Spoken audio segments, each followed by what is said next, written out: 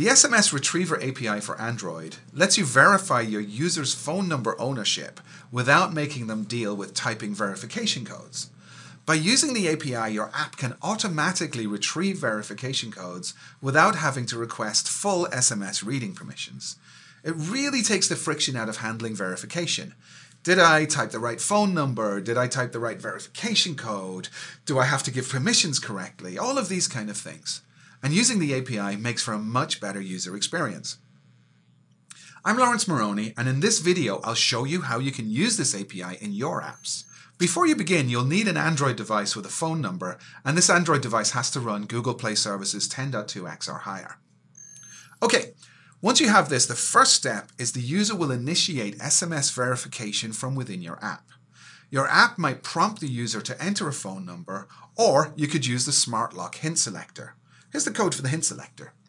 It uses the hint request builder, telling it that it wants to use a phone number identifier. And then this is used to create and start an intent.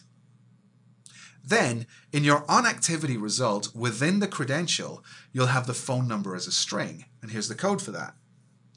Next up, you'll be getting an instance of the SMS Retriever client object so you can start listening for an incoming SMS. This will stay alive for up to 5 minutes waiting for that incoming message, and the message needs to contain a unique string that identifies your app. When your server sends the message, it will use the same string. You'll see that step in a moment, but first let's take a look at how to listen for the SMS. As you can see, it's pretty simple. You get an SMS Retriever client, and then you start a task for it. The task has an on-success listener as well as an on-failure one. You just simply override these. At this point, you would send the user's phone number to your server, and that would start its workflow for generating the message that it will SMS to that number. The message needs to be constructed in a very specific way. First of all, it can't be longer than 140 bytes, and it does need to start with a well-defined header. See the documentation for your options on building that header here. It must also end with an 11-character hash that identifies your app. We'll see that in a moment. The one-time code can be anything you want as long as it's unguessable. The easiest way to do this is to simply generate a random number or a string comprised of random numbers and characters. The hash string ending the message does have to be deterministic though. On the client, Google Play Services will use this string to determine which app the verification message is intended for. There are explicit steps on how you can build this, and you can find them at this URL. Your server will then send the message to the phone using SMS. And when the message is received, Google Play Services broadcasts an intent which contains the text of that message. In your app, you'll need a broadcast receiver to receive this. Let's take a look at the code for that receiver.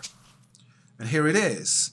In the onReceive of the broadcast receiver, you're able to get the extras and pull the status from there. If the status indicates that the message was successfully received, you can then pull the message from the extras. From here, you can parse out the verification code and send it back to your server to verify that it was received and thus verify your phone. And that's it. To learn more about this API, including how to save the phone number back to Smart Lock, check out the SMS Retriever documentation on the Google Developers site.